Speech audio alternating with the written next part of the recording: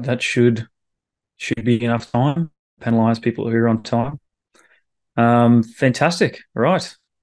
Thank you everyone for popping in. Looks like there's a couple more people joining in now. So this will be all recorded for everyone. Everyone has to pop out early or wants to share with some of their team. We'll record it for the attendees and the registrants and we'll send it out. But yeah, thank you very much, everyone. I'm Alex from Fly Freely. So if this is your first time jumping into one of our webinars, we're doing a bit of a series with industry experts talking about, I guess, their journey with drones, both personally and professionally through their companies. We help a lot of uh, organizations manage and build their drone programs. And I think by far the biggest feedback you get is how can we be more helpful? And to which people say, we just want to hear what others are doing in this space. We want to hear what people like us, what they've done, what they've learned, what they recommend us do and don't do. So this is all part of it. So very, very, very lucky. This is our last webinar for the year. So 2023.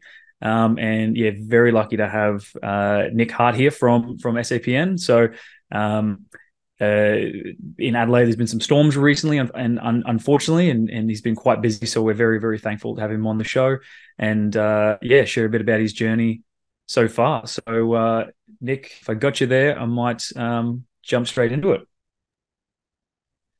That's good. Let's jump through.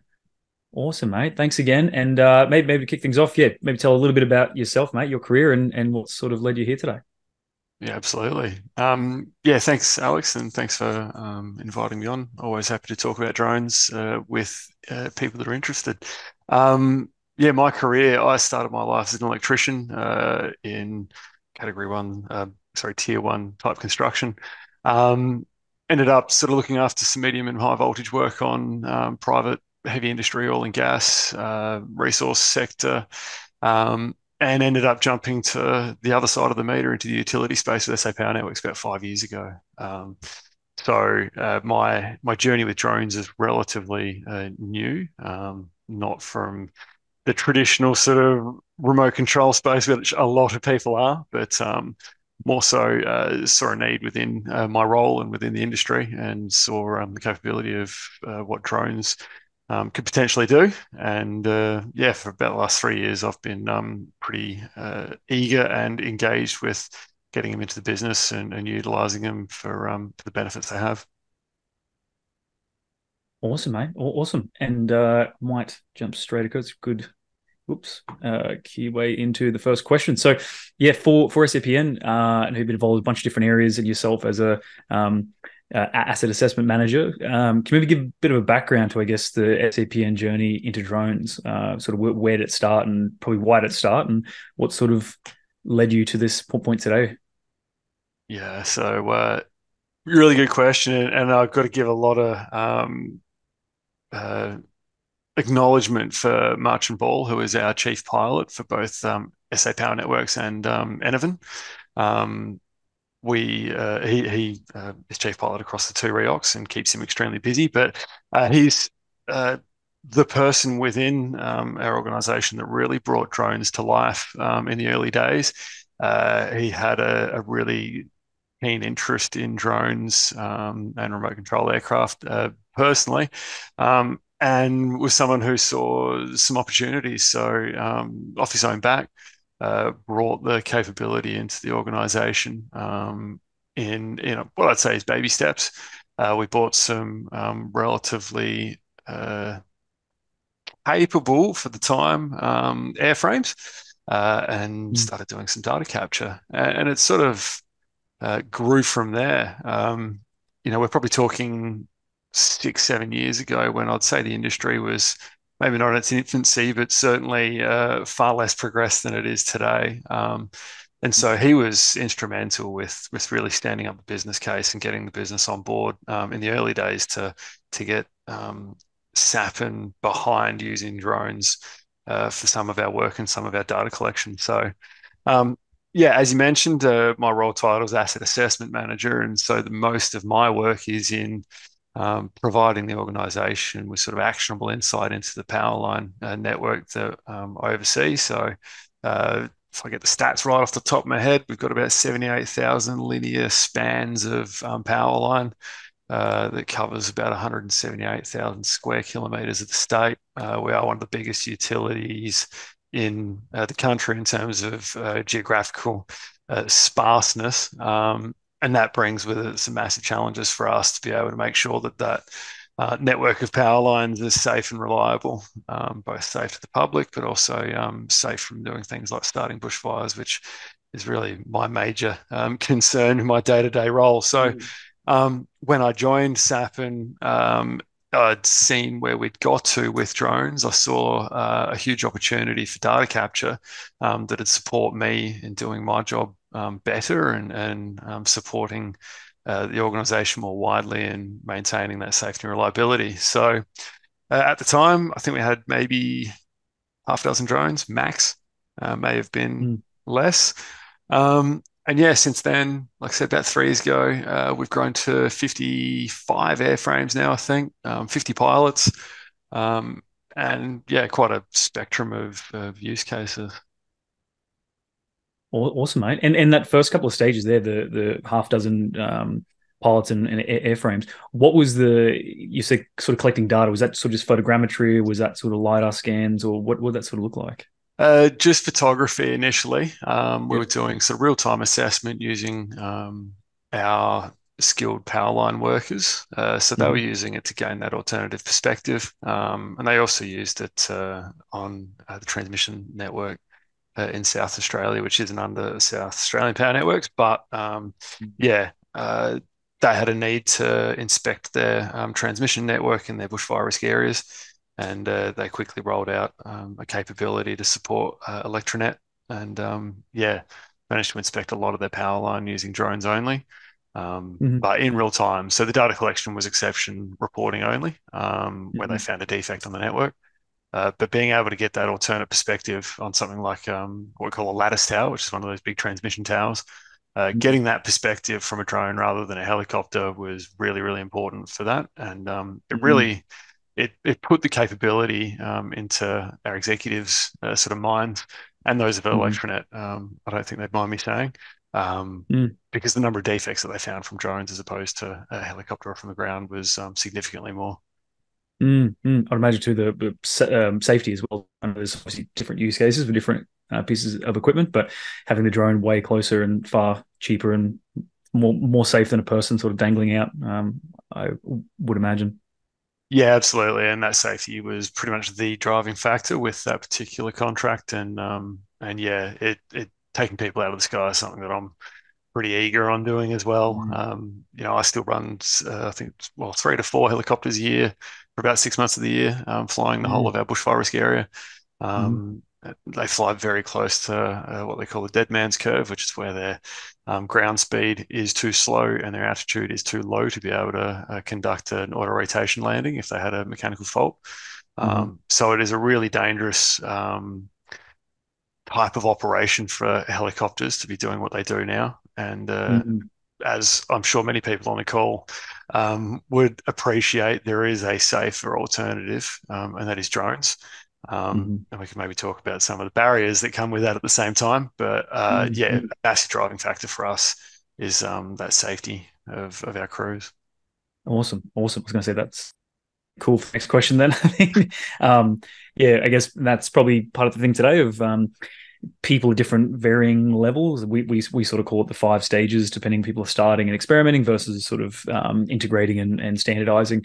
But I guess for other people in those areas and your experience, and I think it's also pretty interesting too. I know drones, we love them. We think it's great, and I think it's a much better alternative. But they also have their limitations, and they have their tricky things to deal with. So, I guess for someone in your position, maybe even a couple of steps prior to where you guys are at, what would be sort of your advice to people getting started and sort of getting into this area?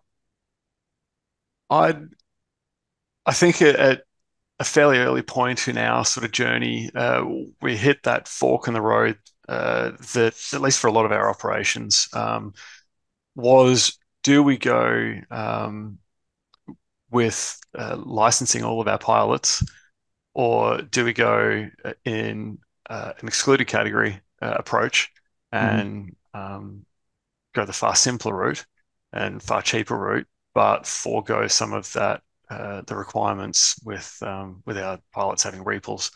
Mm-hmm. Um, we made a decision to license all of our pilots. So all 50 odd are full repel holders, with quite a few of them carrying sub 25 tickets, and our chief pilot carrying some type accreditation, Mm-hmm. as well as myself also having IREX. So um, my feeling, and perhaps maybe not advice, but at least my learning from that was that having a workforce of pilots that had a much deeper and broader appreciation of aviation risk, aviation standards, and having not come from aviation, which isn't necessarily unique, but I guess the drone industry has pilots that have come from many walks of life.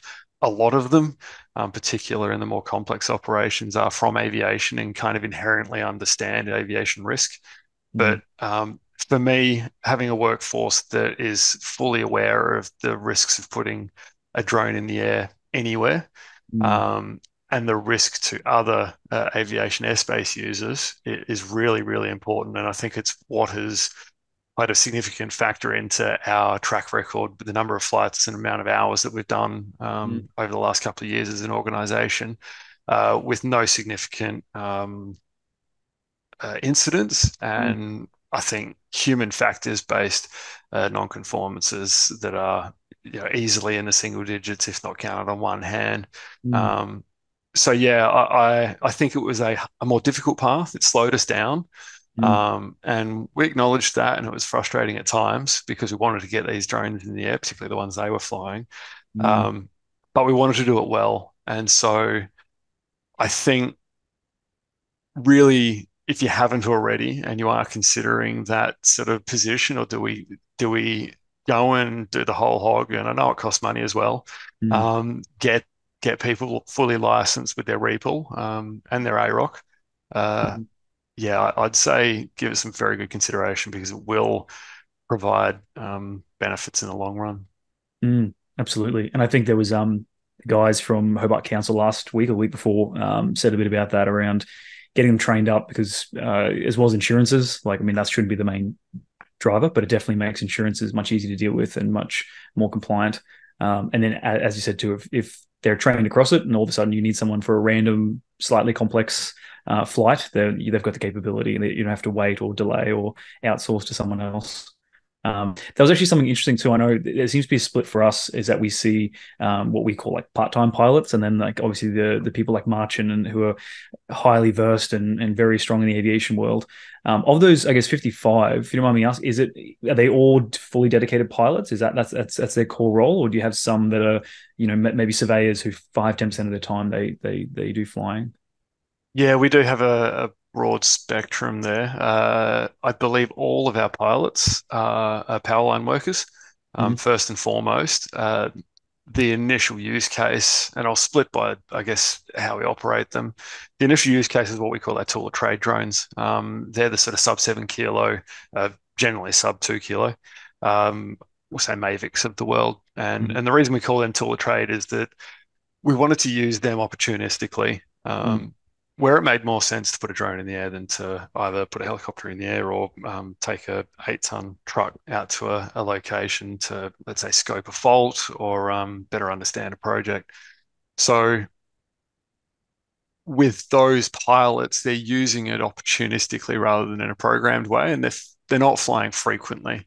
Mm-hmm. When they do fly, though, the low frequency, high value sort of paradigm is at play, and we're seeing um, instances where rather than potentially deploying a full line crew, 3 people in an 8-ton truck to go for a long drive to go and have a look at something that may or may not be a problem, we put one person in a light vehicle, either closer to the location, and we deploy them. So we're talking thousands and thousands of dollars in cost savings each time they do that, Wow. but it is infrequent. So, we've got our safety management system that takes that into consideration, the data logging capabilities and some of the automation that's been built around prompting our well and part-time pilots to make sure that they are still current and have their recency and all those sorts of things is really helpful with that. And yeah, we do see the guys keeping on top of their license in that regard. At the other end of the spectrum, we've got our more specialist operations, where we're talking sub 25 airframes, and it might be LiDAR, might be we've got a phase one IXM 100 camera that we're using. Might be thermals, night operations, sort of things that don't fit within that excluded category by a long shot, and therefore require a lot more recency, a lot more hours under their belt, better awareness. Mm-hmm. One use case where we're doing night operations, doing thermography of power lines. Mm-hmm. You're flying that drone in an environment where you can't necessarily see the power lines, through the naked eye, but you are flying within a few meters of them. So having really skilled, really experienced pilots that are regularly flying is important in those sorts of use cases. And so, yeah, we've got those pilots as well. Awesome, awesome. Yeah, having that availability too. I imagine the dispersed assets of if you rely on three people to sort of do one job, you can sort of bottleneck it. So that's yeah, that's cool. Yeah. Um, awesome, mate. Michael Cross. Also love the orange drones. I think I've had a few comments back on that. Super cool. I was going to say for you, and you touched a few points then, you may have covered a lot of this just before, but in your role as the asset assessment manager, what's sort of been, has specifically improved your role? I guess use of drones, you were saying safety is pretty important, some cost savings. But I guess what was it looking like prior to, or without drones? Yeah, absolutely. I'll quickly touch on the orange drones. We we were very conscious because we fly our drones in public realm. Mm-hmm. We're a power line operator. The power lines are not on private property Mm-hmm. typically, or they're over our easement that's within a private property. So, both from a ground risk, we don't have direct control of that ground risk when considering the actual operation, but we also have to be very mindful of our customers and the community and making sure that we weren't going to be adding to. It's died off a little bit in recent years, but that demonizing of drones that was sort of happening circa 3 to 5 years ago, where everyone was worried about them peeking over the back fence. Mm-hmm. So we made a conscious decision to make them yellow, to make them very conspicuous. Sorry, orange. Not just because it's our brand coloring, but the fact that if someone saw a bright orange drone flying nearby, they're not going to think that they're up to no good, because who would make it so conspicuous? And I Yeah. think that's been a very real and direct input into the fact that we've had almost zero complaints from customers. You hear of some horror stories from around the country and around the world with people who don't like drones and what they attempt to do. We've never had that issue. And I think both with our information systems that we're doing with advising customers of drones being in the area, but Mm-hmm. also having a bright orange has been really, really beneficial. It shows that it's not just someone having a play with a Mavic drone from JB Hi-Fi, but shows that we're doing something important with them. I was going to say it's almost like what's that thing? If you're wearing a high vis shirt, people let you in anywhere. So it's a it's more of a Something like that. Exactly. Exactly. makes you feel And more professional. So that's awesome. That's when cool. we're on the edge of visual line of sight, obviously Yep. always within line of sight per our instrument, you can actually see them a lot better in the sky. Awesome. About 100%. I was going to say, particularly if those are night flying or anything like that. I know there's lights on there as well, but I could imagine be so much Yeah, more aware that this is a professional assessment. exactly. Exactly. More directly to your question, I guess, drones to me are a bit of a mechanism to a larger objective. Like for me, my role and how it's improved my function within SA Power Networks is, I'm about data collection. Mm, I need to know something about the asset that is hundreds of kilometers away from decision makers. And the best thing mm, I can do is to get the highest quality, most up to date information to those people's hands so that they can make decisions while being very remote from all those inputs. So, mm, mm, bit more of a nerdy sort of data management aspect to mm, my broader function. And that's where I guess give some context as to why I was interested in drones. So mm, mm, um, sort of our narrative around why drones internally has been sort of more data, better data more frequently for a lower unit cost. So if I have to deploy a helicopter, we're talking about a Bell Jet Ranger 206 or something of that ilk, fairly impressive and expensive aircraft with a mm, pilot, with a passenger navigator. costs stack up, as you could probably imagine, and it does get very expensive. So mm, being able to deploy a drone to achieve similar has been, chalk and cheese. mm, What a mm, helicopter can do, though, is can fly a hell of a lot further than we can fly with a drone presently. mm, Um, the limitations of visual line of sight for me have been a source of much frustration for a good long while now. mm, And while I appreciate the reasons why they're there, it's really hampering our ability to leverage the full capability mm, of a remotely piloted airframe with a high quality payload on board. mm, Um, so we're still having to rely on crewed aircraft, putting people in that dangerous airspace, and the environmental factors associated with it. We're burning through a lot of fuel to be flying like we do, mm, low and slow. And customers don't like us flying helicopters at 10 to 20 meters above the power line. So we're talking barely 100 feet off the ground.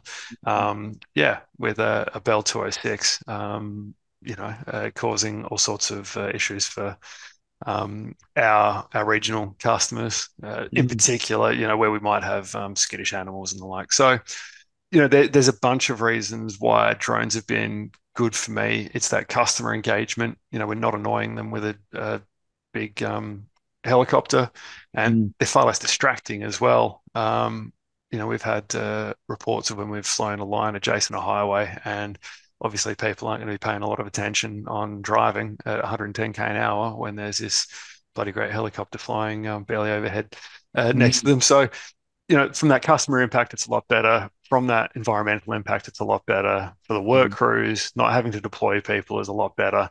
Um, However, I will say it's not quite where it needs to be mm, because of that economies of scale, that we can only fly a Mavic 500 meters in each direction, mm, along a linear asset. So we're only getting a kilometer of those 78,000 Ks that we need to get before we have to pack up and move on. mm, Um, and to fly extended line of sight or beyond line of sight has proven to be extremely challenging for us over the last sort of 18 months as we've mm, progressed our capability and evidenced both our capability and the risk to CASA. So mm, mm, we've got some good wins with those tool of trade type use cases. We've got some good wins with some of the obscure use cases like the nighttime thermos, which is really, really valuable for us. mm, But to be able to then scale to either a visual spectrum or thermal or LiDAR as a payload, we really need to break that range barrier mm, so that the economies of scale can stand up. Even though a helicopter is frightfully expensive, it can mm, fly a long way and it can fly it very quickly. So mm, we've got a bit of a barrier there that we need to get past next. And wet finger in the air, maybe 18 months' time, we might be in a situation where we've got more enablement through some, better considered regulations so that I can go and do those ranges and prove that it's safe enough. absolutely, absolutely. I was going to say that's another perfectly cute. That was going to be the next one around. Yeah, it is, and I think it's. I definitely think drones add a lot of value to it. But yeah, I think that's another common question around. There are still are cases where manned aviation that yes, more expensive, and you're sort of at the behest of doing it that way. But yeah, someone's saying you can cover kilometers of power line in a single day as opposed to moving back and forth. But that was going to be your thoughts around that. And I guess as far as appropriate to ask, what are your plans on those areas of EVLOS of can we extend that more than a kilometer of assessment at a time, particularly the LiDAR stuff? And yeah, what are you currently doing in that space now? The EVLOS we've got currently in our REOC, so we've had that for a little while now, and we are doing extended line of sight in two different categories. One being where we've got that tool of trade operation happening. We've trained up our observers that it's enabled us to go out to a K and a half in each direction. Mm, So if I position that crew at a tee off on our network, particularly in events like we've had down here recently with storm response, where we have to patrol power lines to make sure there's been no damage after an outage, or find the damage if we know that there is. mm, Um, I can extend 4.5 Ks of inspection from that one location. The Right. technology is more than capable of doing it. The telemetry is more than suitable. The location data, all those fail safes, I don't think is any surprise to most people on this call. We know that the technology is more than capable of being able to Mm, do that. mm, I appreciate Cath's concern is around ground and air risk. But yeah, we are able to do that now within our current REOC, and it has proven to be really, really beneficial. Um, in respect to training, yeah, we've done in-house training through our REOC as approved by CASA. We are using both telemetry and stabilized binoculars, which is assisting.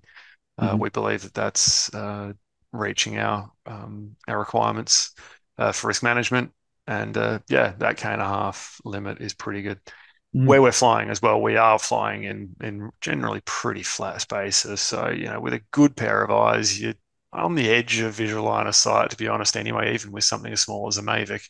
And if we put up something like a Matrice or our free space Callisto, you can see that still even at a K&a half, which is still pretty good.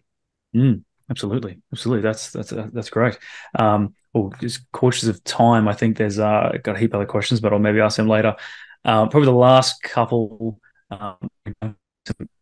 Q&A. And selfishly, I saw you send this image through the other day. Curious to see how you guys are using Fly Freely. I guess how's that help your operations from your perspective of how you currently use it with your ops and what's it sort of enabled you to do? Yeah, so we had a safety management system prior to Fly Freely, which was helping with our operations. We use Fly Freely for all of our flights. Currently in talks about some automation and some augmentation around our risk management. But again, similar to making sure that all of our pilots were repool holders, we felt that it was important to manage everything associated with our risk really, really tightly. It's somewhat selfishly for me because I do want to keep pushing hard against current regulation regarding things like EVLOS and BVLOS. But to do that, we have to do that from a position of a clean slate and to be seen to be, as well as genuinely managing our risk as well as we possibly can. So having something like Fly Freely has been really helpful in maintaining that. The data chain that we maintain as part of that is really great too. Recent enhancements will be able to do things like bring in the flight logs has been very helpful in sort of pulling everything into a single pane of glass rather than having multiple apps that we have to deal with has been super handy. But yeah, it's been very helpful. We've always had something along these lines in terms of aviation flight management.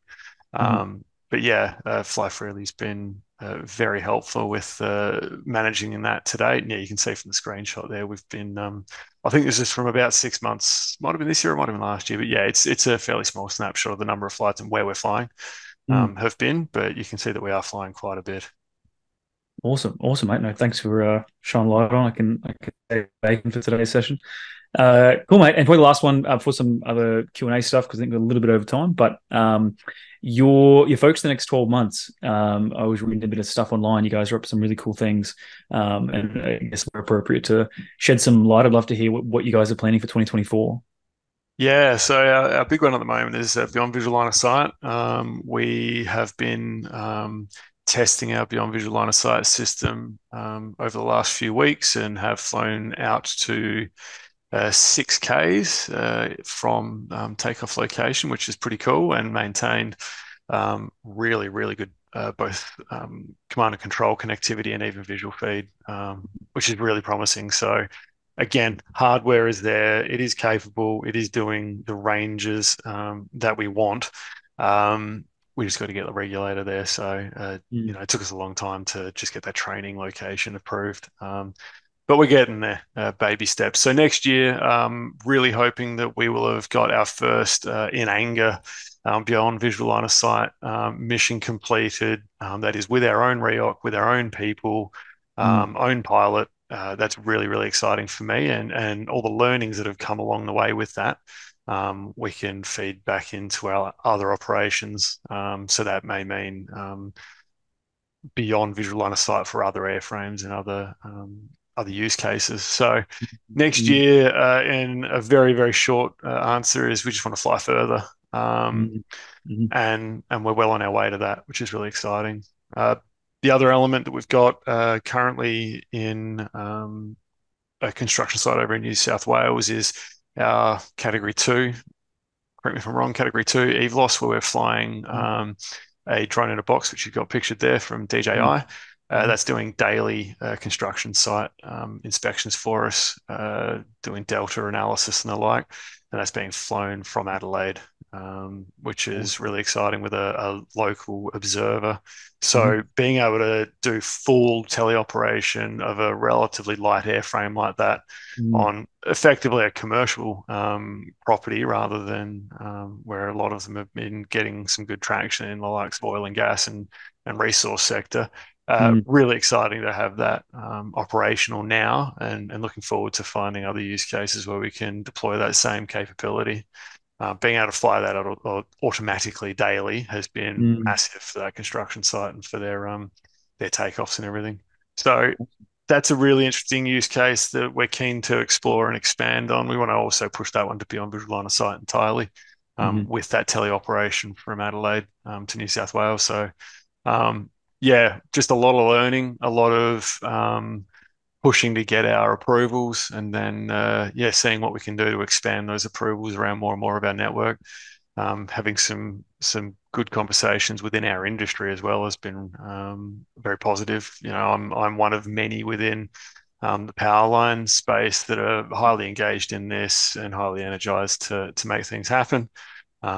So yeah, really eager to continue pushing as an industry really to mm, improve mm. access to the airspace to inspect our network. Absolutely, and I think that's, as you said too. It's like, it's something we encounter a lot. It's, the technology's there and it's possible, but yeah, doing it sort of appropriately and safe. There's the autonomous BVLOS and the docs there. We hear some. Theoretically, it makes so much sense. Everyone go, oh, let's go straight to automation. It just makes it so much easier, much more safe. But the reality, and then we're sort of noticing people are, as you said, pushing that envelope and trying to find those use cases and testing and trialing and we're seeing where they can do it. But yeah, if we can take more people out of the way and make things a bit faster and a bit cheaper. Be super keen to hear what happens next on that. And everyone seems to be pretty quick to share what they're working on as well, which is always super helpful. So keen to see what happens there next. Um, cool, mate. Might just jump over for some questions.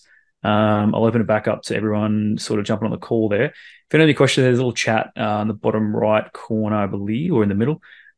Shoot it through and we can sort of walk through and ask Nick a couple questions. But yeah, and as people And are maybe having a think, thanks again, mate. This is really helpful. There's some really cool stuff. I learned a couple of things. I took a few notes myself, but keen to see what happens next year. I know you guys have always got stuff planned, and as you said, marching's always on the front foot. So keen to see what happens then.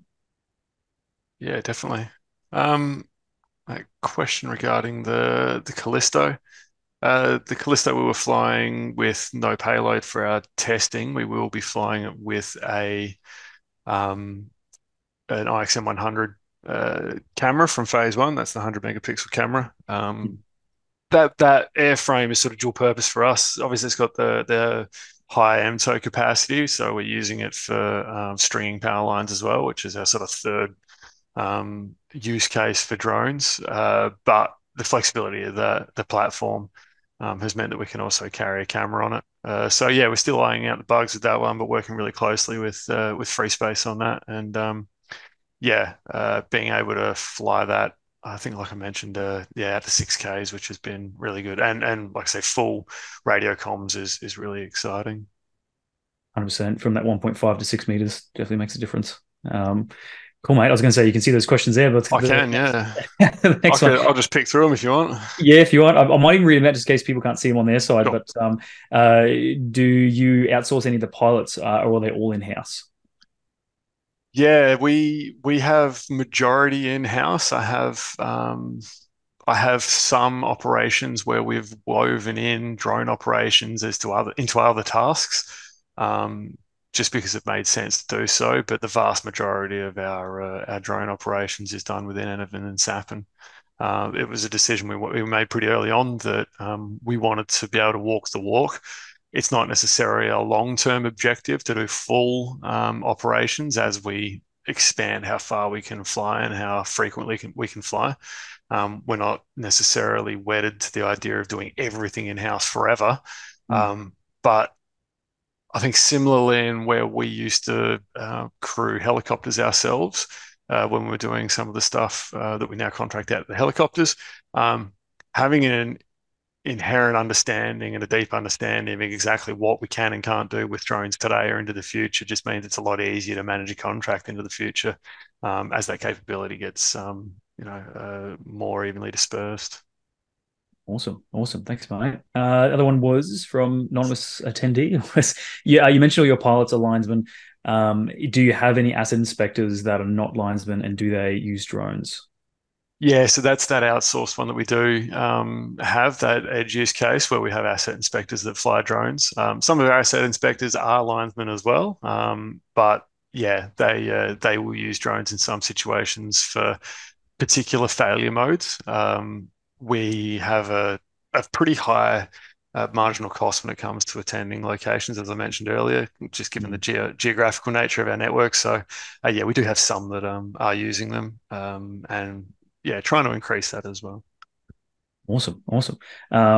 Next one was, oops, coming through now, pretty thick and fast. Are you capturing conductor health slash defect data along the spans, or currently focusing on pole top slash structure imagery? That's a really good question. Yeah, that's the elephant in the room, frankly, for a lot of these conversations around power line inspection. All well and good to have a photo of a pole top, but if you have conductor that is going to fail mid-span and you don't Mm. have a way of inspecting that, then really what's the point? Because you still have to send someone out to look at the rest of the asset. So it's something we've been, very aware of. I've done some internal work with um, segmentation and computer vision AI to detect broken strands and corrosion on conductor. And a colleague of mine, Mark Hocking, has done some amazing work in training models and developing that capability to extract the conductor out of the image and analyze that for defects. Mm. So we have been conscious of it. The easy part, arguably, is just flying to a single pole top, taking a couple of photos of it, and moving on. Mm. But for it to be, again, scalable and potentially mean that we can weave it more into our BAU type inspections, we need to be really good at getting that conductor defect data. It's also while we're running the IXM 100 camera payload, because it is a 100 megapixel camera. It Mm. means that at a reasonable range, we can still collect. We're aiming for about 15 to 30 pixels across a good size conductor, but we also run some conductor which is 3 strands and barely 10 mil across. So um, it's a real challenge, but it's something we're very aware of and want to solve, as well as just taking photos of the pole top. Awesome, mate. Awesome. Good answer. The next one we had here was, have you given any thought to fixed wing for longer distance transmission line surveys? Yeah, it's a really good application, and I probably haven't mentioned, but we are operating exclusively multi-rotors within the business. It's been really just because of the stop and hover requirement of our current inspection and data collection. It makes it easier for us to be able to stop and hover. When Mm. we want to do things like surveying, and we have done some trials with the likes of carbonics, which have been really promising. Fixed wing definitely has a use case, and a use case I'm very interested in, engaged with industry to have a look at. What we do though with the fixed wing is hit that limitation of extended line of sight, at least at the moment, very, very quickly. So um, we're we're working with lots of industry partners in solving that, and we do have an interest in fixed wing. Obviously, the flight time is massive, the stability is pretty cool, and yeah, being able to put a decent payload on like a lidar unit to get fast and efficient lidar is Mm. a really tasty use case. It just hits that BVLOS problem a Mm. little bit faster at the moment. So we're looking at it. We're working with those partners, and I guess once the regulators come to the party, we'll say, and give us the capacity to fly that bit further with some of those airframes, then yeah, we'll definitely be looking at those as another use case. Awesome, mate. Awesome. Good answer. Yeah, the BVLOS seems to be that main sticking point, right, for sort of most things. Um, awesome. The next one, how do you manage your data slash imagery? Do you use supervised machine learning tools? At the moment, it's a really good question. I might start a little bit. I'll zoom out and say that AI at the moment, particularly machine learning and computer vision, is just moving so fast. It's incredible. We'll start a project and within 3 months, there'll be a new model that's been released or a new mechanism or a new method. Mm, You sort of throw 3 months of research and R&D down the drain and you start mm, again because you don't need it. We've got some really good training sets that we're maintaining. We've recently kicked off a project using segmentation, some of the auto segmentation software that's available out there mm, to both do training but also to identify equipment within the photos. We're still very immature in defect detection within the imagery. Uh, there's a few different ways you can slice and dice it. I mentioned the conduct defect stuff, which is one, but uh, some of the visual defects that we're talking about are really difficult to either see with computer vision or classify well with computer vision. So that's something that we're very conscious not to put the cart before the horse with and not create this amazing AI pipeline mm, that we can't fill efficiently. But at the mm, same time, we don't want to be in a situation where we get that coveted email from CASA saying approved, mm, and we go and start collecting 10,000 images a day and have this backlog that we can't review. So mm, um, yeah, at the moment, it's a little bit ad hoc. We're mm, also working with other platform providers to look at how some of those commercial off-the-shelf type solutions can help. mm, But I do still come back to that problem that because the technology is moving so fast, whether or not we build it ourselves or work with someone to do it, having mm, that agility to be able to go, right, this is new, it's better, let's use it, mm, mm. is really nice to have at the moment. I don't know if it ever slow down, but perhaps once we start getting that BVLOS stuff, we'll have to sort of pick something and run with it. Yeah, yeah, a heap of data coming in. Yeah, I agree. There's no point automating something before it's you can do it properly, like sort of manually as well. Yeah, Cool, mate. There's a heap of questions. We might run out of today, but if it's all right, maybe we just answer a few of them afterwards and send them out to everyone if that's okay with cool. you, Nick. Yeah. We'll keep going a little bit more time. How much further are you looking to grow your drone operations? Do you have a number of drones in mind? Um, Not necessarily airframes. I mentioned that we have quite a few pilots that aren't flying frequently. Flying more often would be really good for some of that tool of trade application. And some of the barriers associated with that are not necessarily regulatory driven, but our own safety system driven. So Mm, where we can either automate workflows, make workflows a lot easier to do on things like their phone rather than on a laptop. mm, There's a bunch of things that we're trying to do to get more flying hours from the airframes we have. Number of drones, I don't really have a target in mind. But yeah, what I'd love to be able to do is fly more often with what we've got and fly further with what we can. Awesome, awesome. Should choose the last couple here. Hey Nick, do you use processing programs for your data strings, Bentley, drone deploy, etc.? Short answer is yes. We use both of those and others. The workflow for the inspection data, so those inspection imagery rather than say photogrammetry or simple mapping missions. We're in a couple of trials or pilots to see what suits. For those use cases, the workflow is almost as important, if not more important, than the data handling itself, because we need to be really, really efficient with our people and make that tool as easy to use as possible. So we are using a lot of those platforms. We are looking at others, and yeah, we'll continue to sort of have a suite that's, I guess, horses for courses.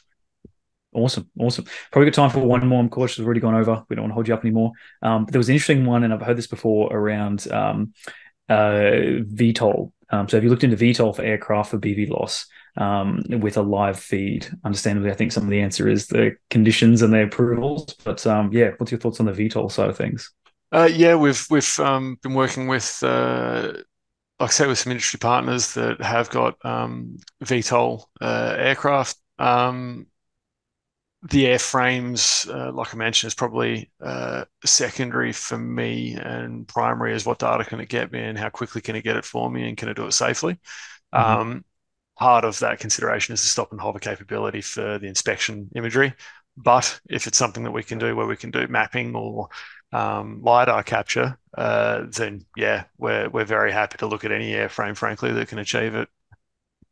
Awesome, mate. Yeah, I might just wrap that up there. There's even more questions coming in, so thank you everyone for questions. But it's right with you, Nick. I might catch up after, and maybe we just jot down a few answers and send it back to the guys if that's possible. And then, but yeah, we might finish there. But thank you so much, mate. Appreciate the time. I know you're very busy with the storm cleanup and everything else, but I know like the amount of attendees and interaction, everyone found it quite helpful. So really appreciate it. And yeah, if anyone, feel free to contact Nick. I know he's on LinkedIn is there as well. But yeah, we enjoy starting these conversations because I know it would be really helpful to share what other people are doing in this industry. So thanks again, mate. And yeah, Merry Christmas to you guys and everyone else listening. Hope you guys have a great break and catch you up again in the new year. Thanks for having me. Cheers. No worries. Thanks, mate. See ya.